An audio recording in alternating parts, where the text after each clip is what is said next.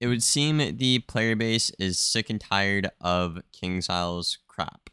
Hello everybody, it's Liam here, and welcome to today's video on the channel. And in today's video, we'll be talking about the excessive amount of players that have been actually quitting the game. Now, obviously, I don't work at KingSile, I don't have data. However, what I can see is YouTube, I can see Discord, I can see Twitter, I can see media, and I'm seeing players drop like flies all around. Now, if you've been on Wiz Twitter, I'd say for the past like 3 days, so many people have just stopped playing. Okay. Now, I could throw some tweets on screen right now. I probably will throw up a couple just to show you guys what I mean. But yeah, it's pretty bad, and I thought I would talk about a lot of the reasons why these players are quitting, and even as myself, you know, I'm not really playing the game. I don't really stream PvP anymore because, yeah, how toxic the sniping is right now and how just unfun the meta is personally, you know? But this is not just a PvP video. This is going to be talking about literally every part of the community, and you know, hopefully a dev sees this or somebody at KingSile, and hopefully we can, you know, get the ball rolling and you just start to make the community a bit healthier, a bit safer, and obviously make the game a better place. Now, I'm gonna keep it a buck with y'all. This video is probably gonna be a bit more negative than my usual stuff here on the content, but at the same time, man, like I cannot sit here and act like everything is, you know, sunshines and rainbows or whatever the saying is. You know, if you want to see things do better, you have to get down to the, you know, the dirty details of it. And yeah, without further ado, let's get right into this video. First thing I want to talk about on why players are quitting is going to be the overwhelming amount of toxicity. Now, what I'm talking about when I say overwhelming amount of toxicity is both PvE and PvE and raids, mind you, every form of content, right? PvP is exceptionally toxic, but even in the PvE player base, you know, you have a lot of people that are just, you know, like, hey, can you help me farm this? Or they team up, and people just freak out and go off on them. I've seen so many examples of this where somebody's just a bit newer to team up, just wants some help with a quest or something, or farming, and then somebody just freaking rips into them and like tears them a new one, you know, bro? It's like, it's really messed up, you know, man? And it's really unfortunate to see that people just get that toxic and that triggered over Wiz farming, you know? Like, I can understand both ends of the spectrum, but there's no reason to really escalate things that much, you know? And another part of toxicity in Wiz is just simply, I don't know how to put this without sounding like a certain somebody, but your status in the game, I guess, is one way to put it, you know? For example, if you are a female creator on Wiz, again, I'm not going to name any names because we know what happens when we do that, but if you're a female creator on Wiz, you get harassed so much. Now, I'm not going to sit here and lie to y'all. You guys know I never do that here on the channel. I always keep it real with y'all. But I deal with a lot of shit as a male creator that does PvP, and even I can admit that some of the stuff that these female creators have to, you know, go through is just absolutely terrible and way worse than the stuff I have to deal with, you know? So there's a huge problem there on that end of the community where these female creators, or just females in general, not even just creators on the game, even as in like, you know, the gaming scene in general, but especially on Wiz, man, like, there's a lot of weirdos, there's a lot of weird crap. I've seen people get doxxed and threatened and, like, a bunch of other stuff just because, like, they're female on Wiz on the internet. So, I think that's really stupid, you know? Again, I think this really boils down to KingSile's policy with toxicity, not really enforcing it that well. And if you're, like, a creator, like, you know, myself or Awesome the Sauce that, you know, streams PvP a lot, is pretty active with, you know, YouTube uploads, right? People will project their frustrations onto the game on you. So like what I mean by that is they will not like you, and then they will snipe you because they blame you for stuff in the game just to make themselves feel better, which I know is extremely weird. And if you asked me last year, I would have never said something like this. But this community, especially the PvP community, is extremely weird. When you're a high rank PvP player in Wizard101, your actual play has very little to do with if you rank up or not. When you're 1900 plus, all that matters is that you do not get set for or Q sniped. That is literally all that matters, you know? My first time when I went for Warlord in the Betrayal meta, I brought this up a couple times on the channel, but I was literally being stalked 24 hours a day. So I queued up, right? I would queue up at like noon, and then the next day I would queue up at like 8 in the morning. Then the next day at like the afternoon, like 3 p.m. Right? And what these people would do is they would keep track of where I would queue like the last day. So for example, I queued in the morning, and I knew they were stalking me. So I was like, okay, they'll probably think I'm gonna change it up tomorrow because I've been doing that for 3 days. So I queued again in the morning the next day, and what do you know? It's 140 resist life jade, you know? So yeah, and then I've had like people literally flee for 4 hours in the arena trying to get me. I literally went out, went to my auntie's, went grocery shopping, socialized, you know, had a good time outside, came back for 4 hours, and this guy was still fleeing, trying to get me with 120 storm resist on a myth. So, you know, sniping is a big problem. Verbal harassment as well in game is a huge problem. You know, whether it's male, female, PvP, or not. This is a huge issue that KingsIsle really needs to take the extra step on, and I think a lot of people would like to see that. Next thing I want to talk about is KingsIsle themselves as a company. They've been making a lot of questionable choices lately. You know, if you've seen my recent videos here on the channel about, you know, KingsIsle and stuff like that, I'm very critical of them. I do want to see them do better, and I want to see the game do better, keep that in mind. But lately, man, I don't know, they're just not making the best choices. You know, like over on Twitter, we had that situation where, you know, people literally had to mail them money. Like it was the 1800s, you know. If you saw that video a couple days ago, you know what I'm talking about here on the channel.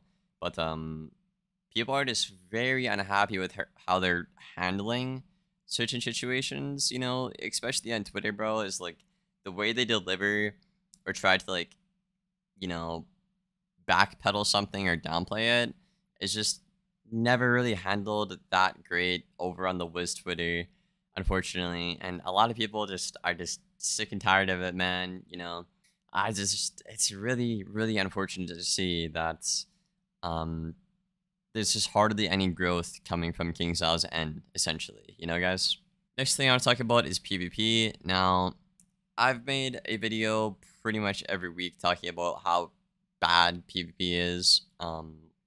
Basically, right now, there's hardly any school identity. You know, Storm literally lost its entire identity, just like how Myth lost its entire minion identity, you know? School identity is just nowhere to be seen. Every school does the same damage right now. It's just really boring, really stale. You can't do anything creative unless you want to be A, really toxic, or B, stay at the lowest rank in the game. So the meta is like, you know, it's decently balanced. It's okay, but the game isn't fun. The game doesn't make any sense. Every school does the same damage, and you just see stupid crap in the arena, like people with like 183 damage and then like 70 resist and 50 pierce. And then you have like Storm and Fire with like 50 pierce, that damage, 20 less resist, and like 3k less health, you know? So stat balance is a pretty big problem at max, and the game just doesn't really make sense, and that's really driven a lot of players away from the game, the fact that things just don't make sense. And a lot of people that main the damage schools, which are, you know, like Storm, Death now, Fire and Myth arguably as well, just damage doesn't feel special anymore when, you know, a Caterpillar, a Life Caddy is doing 4k, you know? Things just don't make sense anymore. Healing is pretty broken right now in the meta. Resist is pretty broken right now in the meta, you know? So, I don't know, man. I just seen a lot of people quit PvP this past year, even in the last couple of months, and I know myself personally, I am not doing PvP. I streamed once this week. My gut told me not to, and I got sniped for 2 hours. So yeah, just not good looks for PvP. They really got to crack down on toxicity and just update the game for it to actually make people want to play the game and have it make sense would be nice. Next up, I want to talk about raids and how inaccessible they are. Now, ever since the dawn of time when raids came out, I made like 4 videos talking about this. As you guys know, I've been probably the most vocal about how inaccessible raids are here on the channel. But I feel like a lot of the people that want to raid, or the casuals, they just feel like their voice isn't heard, And I got a comment on a recent video saying that they really want to raid, and this guy like talked to Rapbeard or some shit. Then like Rapbeard just gave him attitude and like sausage chat or something. Like I don't know, but like it's just kind of sad to see, bro, because you generally have all these casual players that want to raid, or like they'll set some time to raid, but the barrier to entry and like the bar is set so high that these people just, with respect, they just don't stand a chance to even get in there in the first place, man. And like I have like I've done everything I can as a creator. I've made so many videos talking about how inaccessible they are. I made so many videos talking about like tutorials for the raid itself, which all those videos did great. Thank you guys for that. But it's just really sad to see that KingsIsle's not, again, showing any growth or taking any direction with these player complaints. Like, oh, raids are inaccessible. What do we do? Not saying anything, but roast our players, saying that their win rates are too low on Twitter. If you know, you know. But yeah, man, it's just, again, really unfortunate not to see growth from KingsIsle. I am looking forward to the next raid. If you want some info on the next raid, I suggest checking out yesterday's video on the channel here. Then the last thing I want to talk about is pet making. Now, guys, I don't know about you, but I have a lot of pets on Wiz. Okay, I have about 2 pages of like ultra pets, like really perfect, like clean pets for every single school, like all 7 schools. Okay, so I think it's fair to say, I've been around the block, when it comes to pet making, right? And I think this is a serious problem in the community. With the hundreds of pets I have made, I seriously think this pet system needs an overhaul, and I seriously think we need more free-to-play ways to get energy elixirs, hatching elixirs, P9s, stuff like that, The battle pass for PvP is pretty good with that stuff. I do appreciate that. But I'm talking like, we need more ways than just PvP, to get this stuff. And it's extremely pricey, bro. Like, I think on stream I made a pet and 600,000 gold it took me to get the pet back that I wanted. Keep in mind, like literally couldn't train the pet, had to hatch, didn't get the pet I wanted, had to hatch again, didn't get the pet I wanted, had to hatch again, didn't get the pet I wanted for 600,000 gold, and I was, I think, $7 or $8 in before I even got the pet back.